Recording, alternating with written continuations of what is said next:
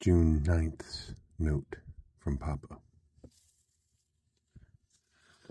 To my beloved child, with whom I am more than well pleased. When I finished creation, I ceased my work because my masterpiece was finished, and I rested. Not because I was tired, but because you couldn't be improved upon.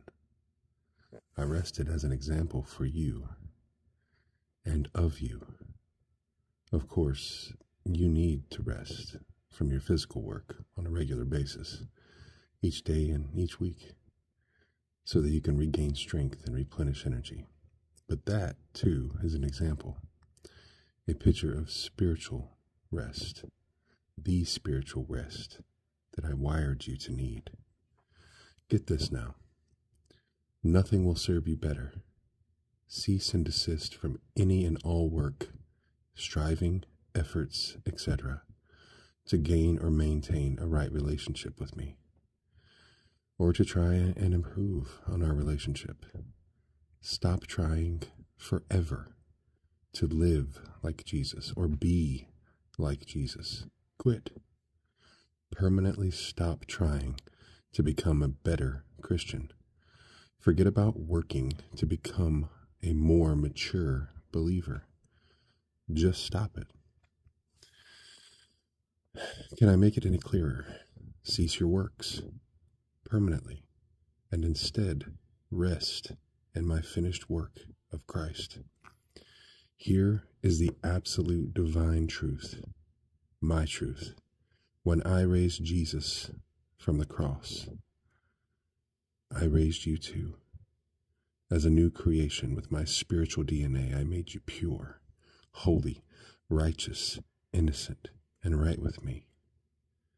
Without fault, justified, glorified, purified, and sanctified. You have the righteousness of Christ. You are as good and right with me as you can get. Nothing you can do can diminish who you are in Christ. I am more than well pleased with you. I love you as much as I love Jesus. You are complete in Christ. You are one with Jesus and the Holy Spirit and me. We live in you, and you are in us. Can you see that there is nothing for you to do, gain, achieve, or become? So rest, relax, and relate to us. Every second of every day, we will communicate to you what we're thinking, what we want you to do and say. And get this, really get this, then Jesus will do and say what we want in you, as you, and through you. He will do it as you rest and let him use your body, personality, and speech. You are already like Christ. He is already in the world. As he is in the world, so are you.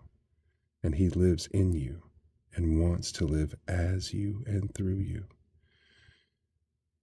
Your part is to believe me. Cease from your work, rest, and let Christ in you do what he wants. As you grow in grace, rest and let him do it more and more, and experience the supernatural thrill of partnering with us in our divine triune dance of love, joy, peace, and everything good and wonderful. How about that? Love, Papa.